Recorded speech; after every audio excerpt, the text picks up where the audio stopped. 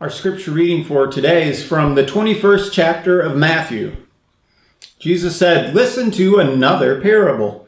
There was a landowner who planted a vineyard, put a fence around it, dug a wine press in it, and built a watchtower. Then he leased it to tenants and went to another country. When the harvest time had come, he sent his slaves to the tenants to collect his produce. But the tenants seized his slaves and beat one, killed another, and stoned another. Again, he sent other slaves, more than the first, and they treated them in the same way. Finally, he sent his son to them, saying, 'They will respect my son.' But when the tenants saw the son, they said to themselves, 'This is the heir. Come, let us kill him and get his inheritance.' So they seized him, threw him out of the vineyard, and killed him. Now, when the owner of the vineyard comes, what will he do to those tenants?" They said to Jesus, "He will put those wretches to a miserable death and lease the vineyard to other tenants who will give him the produce at the harvest time." Jesus said to them, "Have you never read the scriptures? The stone that the builders rejected has become the cornerstone. This was the Lord's doing, and it is amazing in our eyes. Therefore I tell you, the kingdom of God will be taken away from you and given to a people that produces the fruits of the kingdom. The one who falls on this stone will be broken to pieces, and it will crush anyone on whom it falls." When the chief priests and the Pharisees heard his parables, they realized that he was speaking about them. They wanted to arrest him, but they feared the crowds because they regarded him as a prophet. The word of the Lord. Thanks be to God. Well, this is a dramatic and disturbing parable. This story Jesus tells about a vineyard and the people he hired to run the thing. The details are crucial, so let's relive this tale scene by scene. In fact, I'm going to give you a part in the story, an important line. It's not a line that appears in the gospel reading per se, but these words, this question, is perhaps the most important part of the parable. So here's your line. Where's the wine? Where's the wine? That sounds important, huh? Say that with me. Where's the wine? So I'm going to recall the story, and I'm going to give you a cue when you should say your line. I'll say, "And they said," and then you respond, "Where's the wine?" Let's practice. "And they said," or I might say, "And he said," "Where's the wine?" I think you've got it. Let's begin. There was a landowner who wanted to grow grapes and make wine, so he started a vineyard.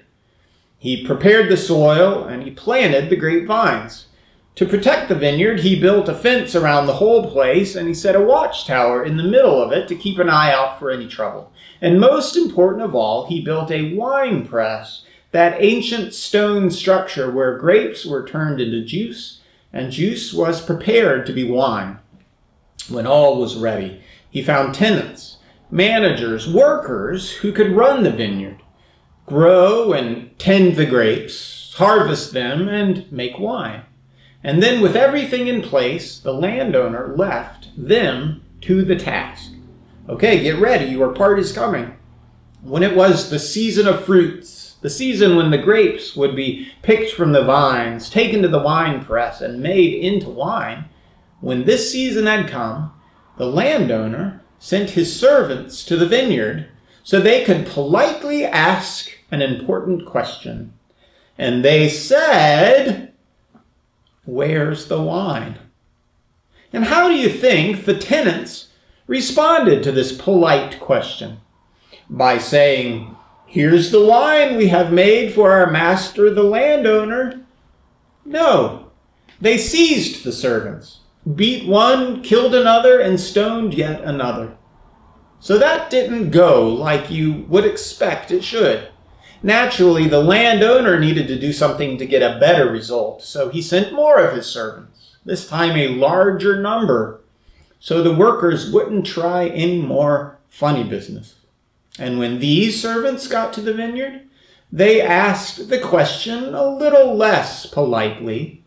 They said, "Where's the wine?" And what happened? Same result. Can you believe it? More seizing, beating, killing, and stoning.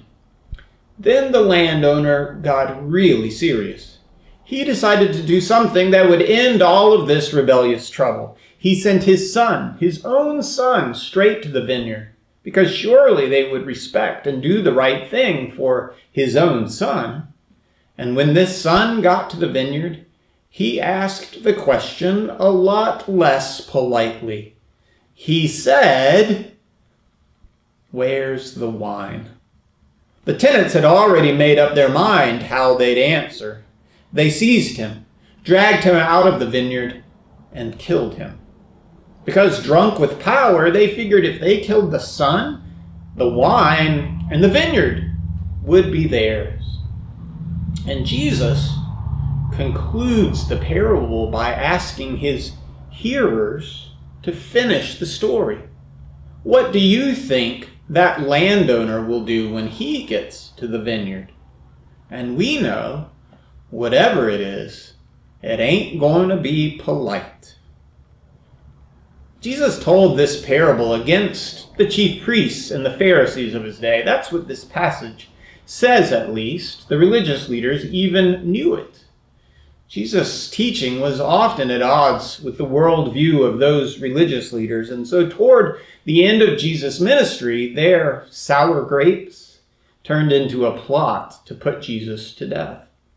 But I'm not sure this parable is only a message for ancient times, because there seem to be some modern applications for people like us.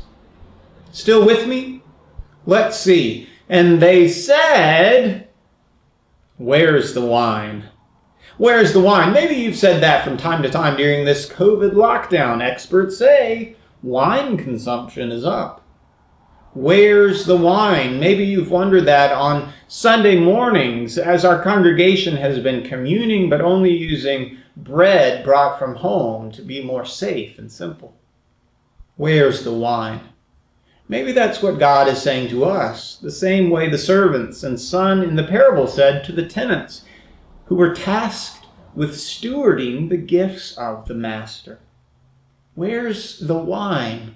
Where's the work of your hands? What have you done with what has been entrusted to you? You've heard it said, if life gives you lemons, make lemonade. Well, perhaps our lesson today is, if God gives you grapes, make wine. And if God entrusts you to be stewards of gifts, any gifts, make use of them, for God loves an abundant harvest. Is this a word of warning for us? Well, maybe. But also a word of invitation to respond to this good news.